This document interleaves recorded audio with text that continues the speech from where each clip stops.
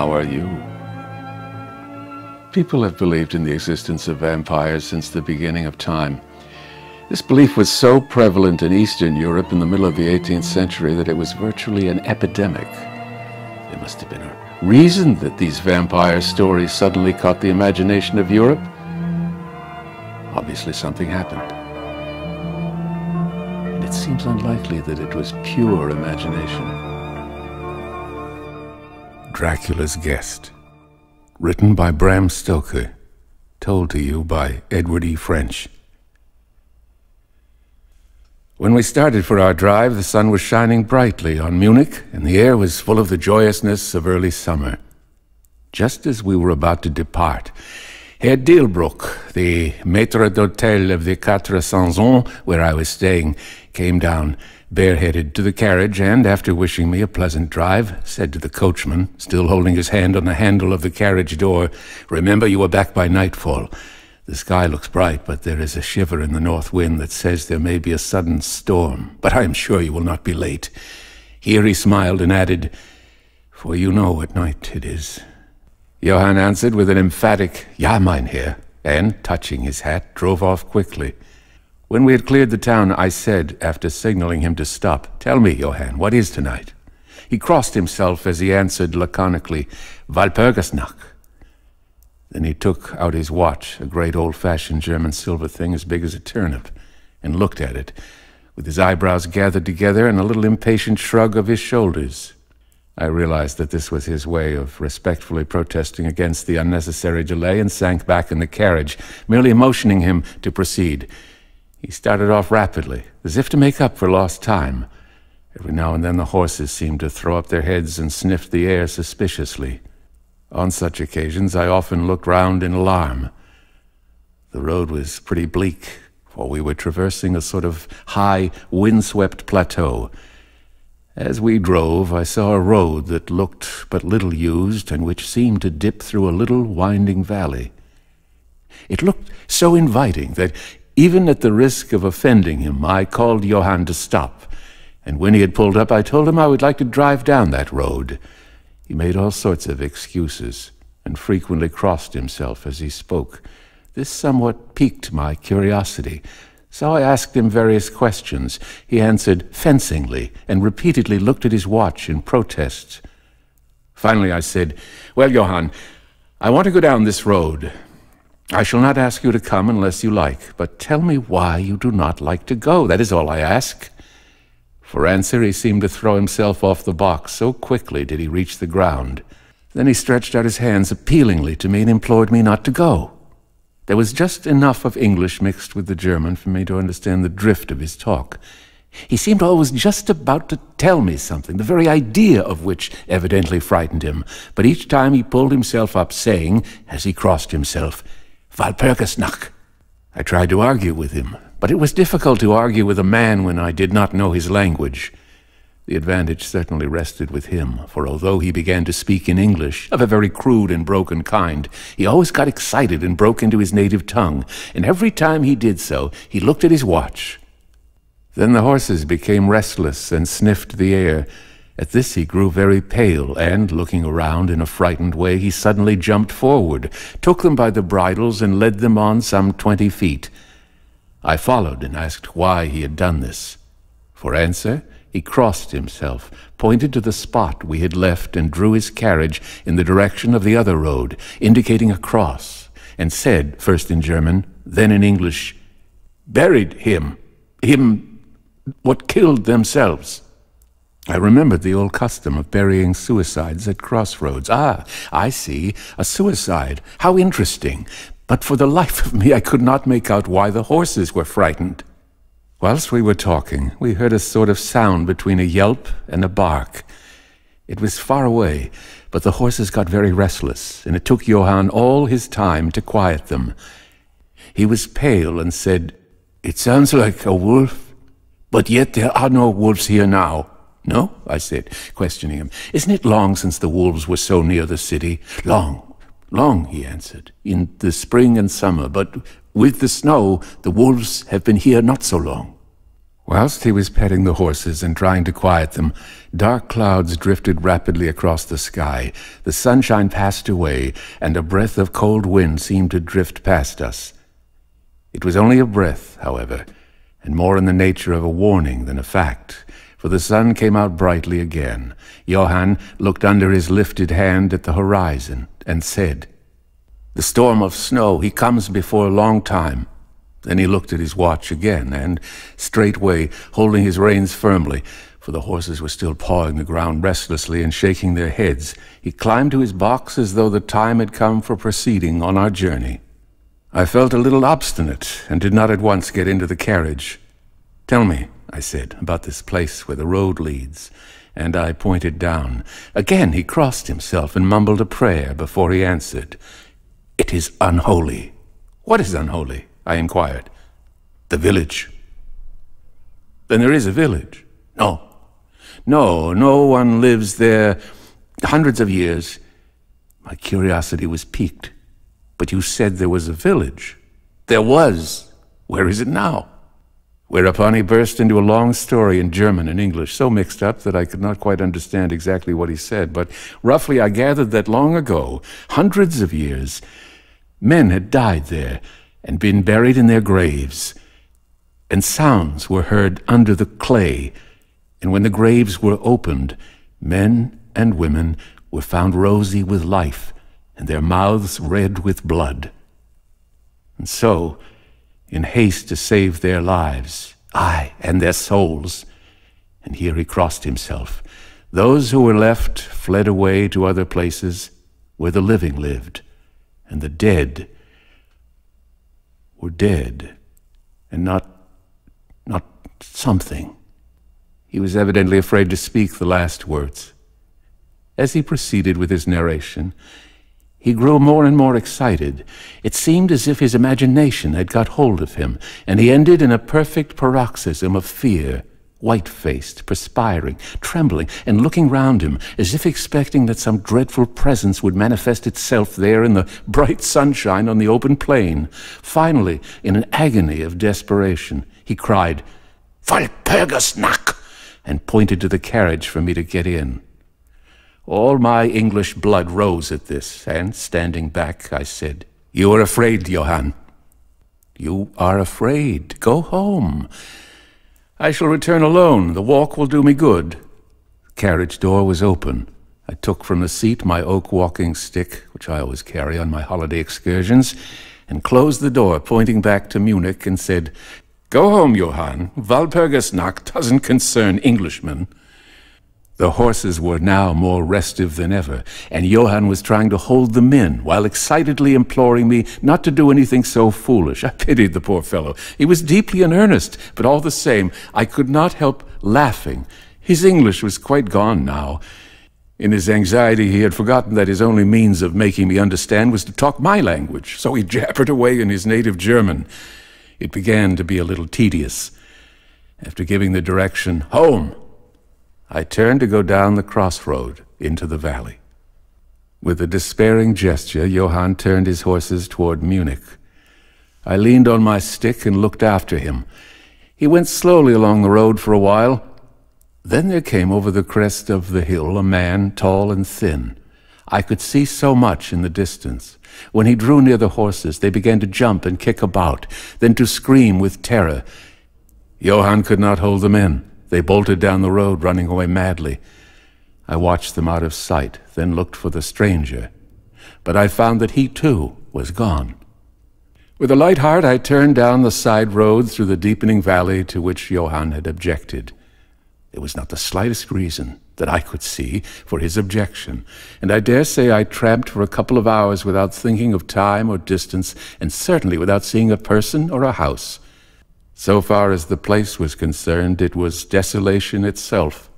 But I did not notice this particularly till, on turning a bend in the road, I came upon a scattered fringe of wood. Then I recognized that I had been impressed unconsciously by the desolation of the region through which I had passed. I sat down to rest myself and began to look around.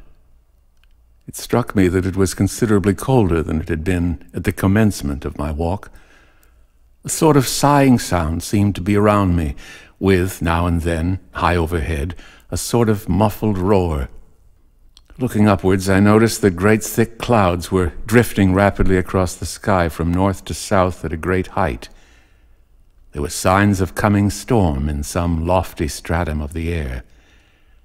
I was a little chilly, and thinking that it was the sitting still after the exercise of walking, I resumed my journey. The ground I passed over was now much more picturesque. There were no striking objects that the eye might single out, but in all there was a charm of beauty. I took little heed of time, and it was only when the deepening twilight forced itself upon me that I began to think of how I should find my way home. The brightness of the day had gone. The air was cold, and the drifting of clouds high overhead was more marked. They were accompanied by a sort of faraway rushing sound, through which seemed to come at intervals that mysterious cry which the driver had said came from a wolf. For a while I hesitated. I had said I would see the deserted village, so on I went, and presently came on a wide stretch of open country, shut in by hills all around. Their sides were covered with trees which spread down to the plain, dotting in clumps the gentler slopes and hollows which showed here and there. I followed with my eye the winding of the road, and saw that it curved close to one of the densest of these clumps and was lost behind it. As I looked, there came a cold shiver in the air, and the snow began to fall. I thought of the miles and miles of bleak country I had passed, and then hurried on to seek the shelter of the wood in front. Darker and darker grew the sky, and faster and heavier fell the snow, till the earth before and around me was a glistening white carpet, the further edge of which was lost in misty vagueness. The road was here but crude, and when on the level its boundaries were not so marked as when it passed through the cuttings, and in a little while I found that I must have strayed from it, for I missed underfoot the hard surface, and my feet sank deeper in the grass and moss. Then the wind grew stronger and blew with ever-increasing force, till I was fain to run before it. The air became icy cold, and in spite of my exercise I began to suffer. The snow was now falling so thickly and whirling around me in such rapid eddies that I could hardly keep my eyes open. Every now and then the heavens were torn asunder by vivid lightning, and in the flashes I could see ahead of me a great mass of trees, chiefly yew and cypress, all heavily coated with snow. I was soon amongst the shelter of the trees, and there, in comparative silence, I could hear the rush of the wind high overhead. Presently, the blackness of the storm had become merged in the darkness of the night. By and by, the storm seemed to be passing away. It now only came in fierce puffs or blasts. At such moments, the weird sound of the wolf appeared to be echoed by many similar sounds around me. Now and again through the black mass of drifting cloud came a straggling ray of moonlight, which lit up the expanse, and showed me that I was at the edge of a dense mass of cypress and yew trees. As the snow had ceased to fall, I walked out from the shelter and began to investigate more closely. It appeared to me that amongst so many old foundations as I had passed, there might be still standing a house in which, though in ruins, I could find some sort of shelter for a while. As I skirted the edge of the copse, I found that a low wall encircled it, and following this, I presently found an opening. Here the cypresses formed an alley leading up to a square mass of some kind of building. Just as I caught sight of this, however, the drifting clouds obscured the moon, and I passed up the path in darkness. The wind must have grown colder, for I felt myself shiver as I walked. But there was no hope of shelter, and I groped my way blindly on. I stopped, for there was a sudden stillness. The storm had passed, and, perhaps in sympathy with nature's silence, my heart seemed to cease to beat. But this was only momentary, for suddenly the moonlight broke through the clouds, showing me that I was in a graveyard, and that the square object before me was a great, massive tomb of marble, as white as the snow that lay on and all around it. With the moonlight there came a fierce sigh of the storm, which appeared to resume its course with a long, low howl, as of many dogs or wolves. I was awed and shocked, and felt the cold perceptibly grow upon me till it seemed to grip me by the heart. Then, while the flood of moonlight still fell on the marble tomb, the storm gave further evidence of renewing, as though it was returning on its track. Impelled by some sort of fascination, I approached the sepulchre to see what it was, and why such a thing stood alone in such a place. I walked around it, and read over the Doric door in German. Countess Dulingen of Graz, in Styria, sought and found death, 1801. On the top of the tomb, seemingly driven through the solid marble, for the structure was composed of a few vast blocks of stone, was a great iron spike or stake. On going to the back, I saw graven in great Russian letters, "The dead travel fast." There was something so weird and uncanny about the whole thing that it gave me a turn and made me feel quite faint. I began to wish, for the first time, that I had taken Johann's advice. Here a thought struck me, and it came under almost mysterious circumstances and with a terrible shock. This was Walpurgis night. Walpurgis night, when, according to the belief of millions of people, the devil was abroad. When the graves were opened and the dead came forth and walked. When all evil things of earth and air and water held revel, this very place the driver had specially shunned. This was the depopulated village of centuries ago. This was where the suicide lay. This was the place where I was alone, unmanned, shivering with cold in a shroud of snow, with a wild storm gathering again upon me. It took all my philosophy, all the religion I had been taught, all my courage not to collapse in a paroxysm of fright. And now a perfect tornado burst upon me. The ground shook as though thousands of horses thundered across it, and this time the storm bore on its icy wings not snow, but great hailstones, which drove with such violence that they might have come from the thongs of Balearic slingers, hailstones that beat down leaf and branch, and made the shelter of the cypresses of no more avail than though their stems were standing corn. At the first I had rushed to the nearest tree, but I was soon fain to leave it and seek the only spot that seemed to afford refuge, the deep Doric doorway of the marble tomb. There, crouching against the massive bronze door, I gained a certain amount of protection from the beating of the hailstones, for now they only drove against me as they ricocheted from the ground and the side of the marble. As I leaned against the door, it moved slightly and opened inwards. The shelter of even a tomb was welcome in that pitiless tempest, and I was about to enter it when there came a flash of forked lightning that lit up the whole expanse of the heavens. In the instant, as I am a living man, I saw, as my eyes were turned into the darkness of the tomb, a beautiful woman, with rounded cheeks and red lips, seemingly sleeping on a bier. As the thunder broke overhead, I was grasped as by the hand of a giant and hurled out into the storm. The whole thing was so sudden that before I could realize the shock, moral as well as physical, I found the hailstones beating me down. At the same time, I had a strange, dominating feeling that I was not alone. I looked towards the tomb. Just then there came another blinding flash which seemed to strike the iron stake that surmounted the tomb and to pour through to the earth, blasting and crumbling the marble as in a burst of flame. The dead woman rose for a moment of agony while she was lapped in the flame, and her bitter scream of pain was drowned in the thunder crash. The last thing I heard was this mingling of dreadful sound, as again I was seized in the giant grasp and dragged away, while the hailstones beat on me, and the air around seemed reverberant with the howling of wolves.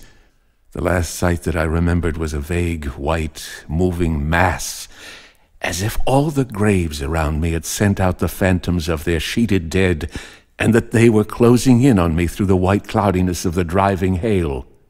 Gradually there came a sort of vague beginning of consciousness, then a sense of weariness that was dreadful.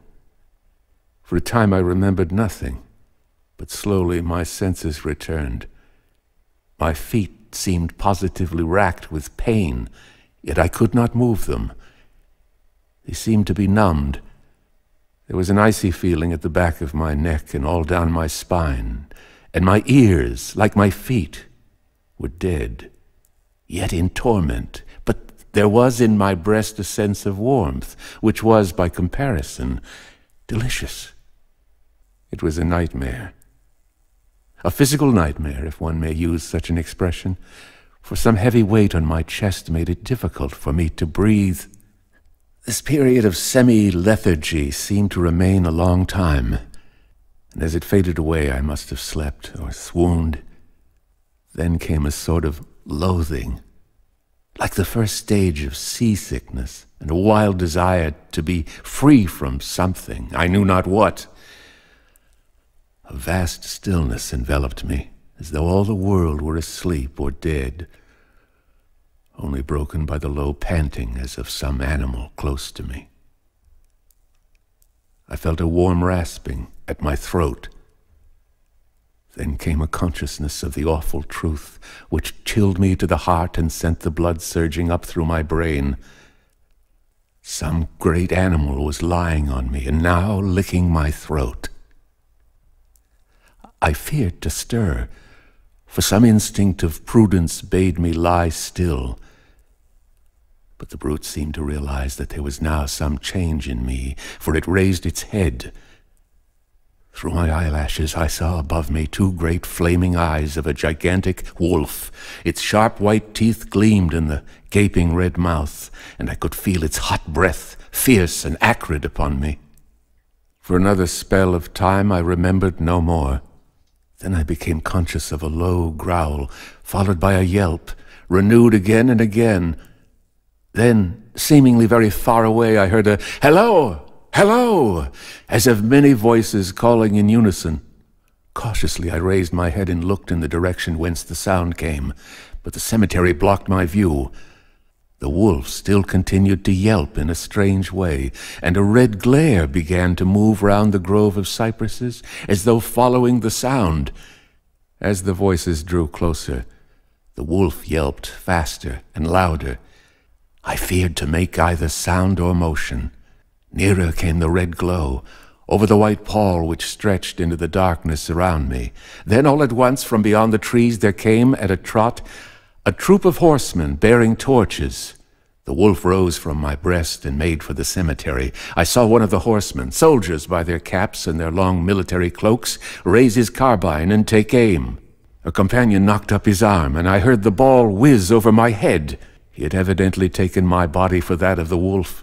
Another sighted the animal as it slunk away, and a shot followed. Then, at a gallop, the troop rode forward, some towards me, others following the wolf as it disappeared amongst the snow-clad cypresses. As they drew nearer, I tried to move, but was powerless, although I could see and hear all that went on around me.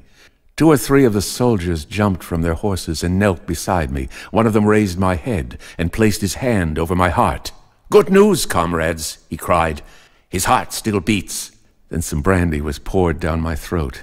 It put vigor into me, and I was able to open my eyes fully and look around. Lights and shadows were moving among the trees, and I heard men call to one another. They drew together, uttering frightened exclamations, and the lights flashed as the others came pouring out of the cemetery pell-mell like men possessed. When the further ones came close to us, those who were around me asked them eagerly, "Well, have you found him?" The reply rang out hurriedly, "No, no, come away, quick, quick! This is no place to stay, and on this of all nights." "What was it?" was the question asked in all manner of keys. The answer came variously, and all indefinitely, as though the men were moved by some common impulse to speak, yet were restrained by some common fear from giving their thoughts. It, indeed," gibbered one, whose wits had plainly given out for the moment.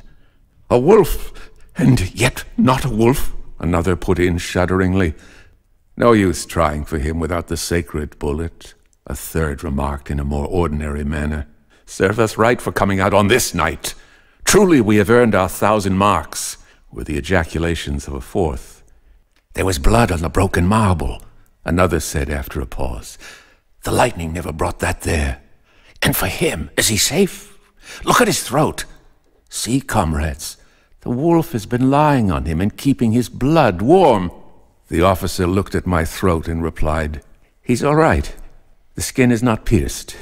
What does it all mean? We should never have found him but for the yelping of the wolf. What became of it? Asked the man who was holding up my head, and who seemed the least panic-stricken of the party, for his hands were steady and without tremor. On his sleeve was the chevron of a petty officer.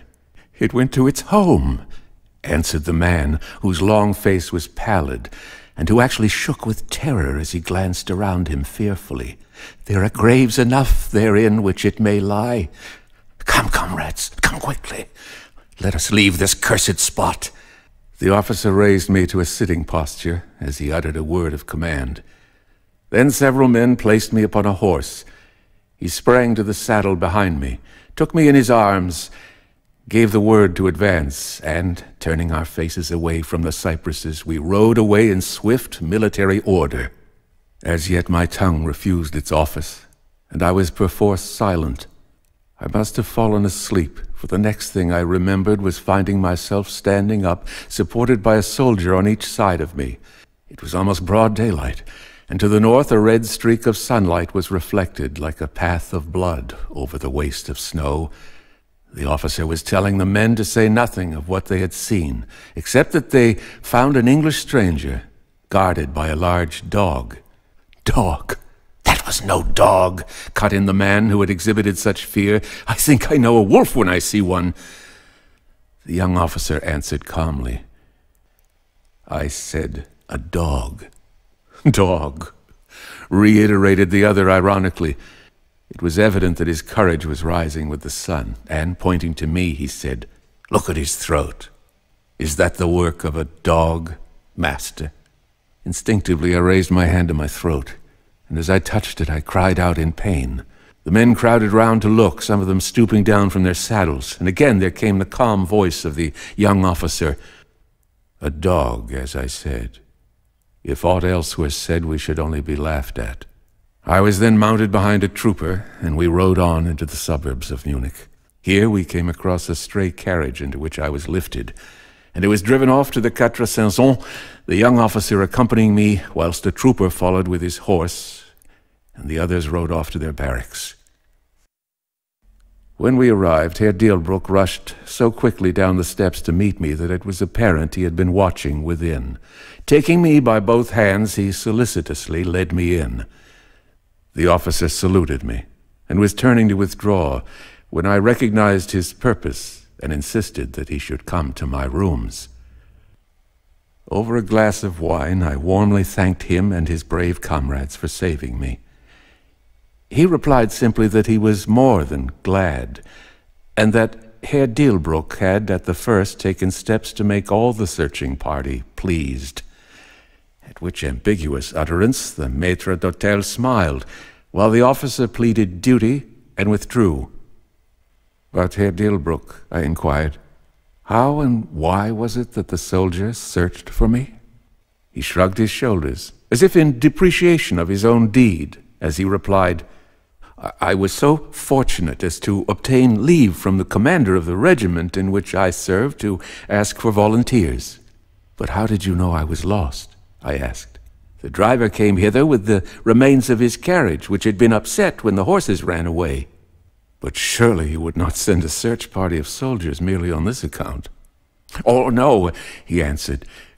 But even before the coachman arrived, I had this telegram from the bowyer whose guest you are. And he took from his pocket a telegram which he handed to me. And I read, Bistritz. Be careful of my guest. His safety is most precious to me. Should aught happen to him, or if he be missed, spare nothing to find him and ensure his safety. He is English and therefore adventurous. There are often dangers from snow and wolves at night. Lose not a moment if you suspect harm to him. I answer your zeal with my fortune. Dracula.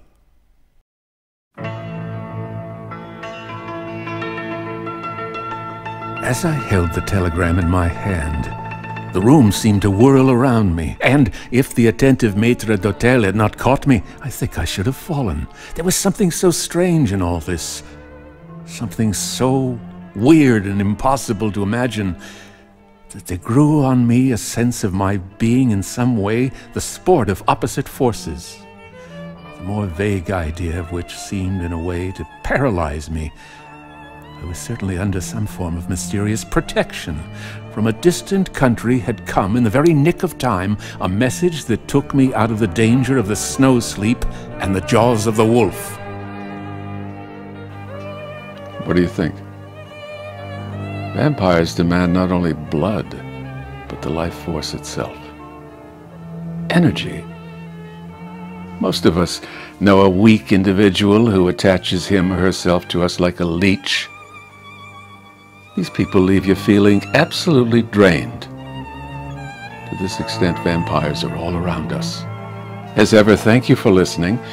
I'll be back again next week with another twisted tale of torment. Good night.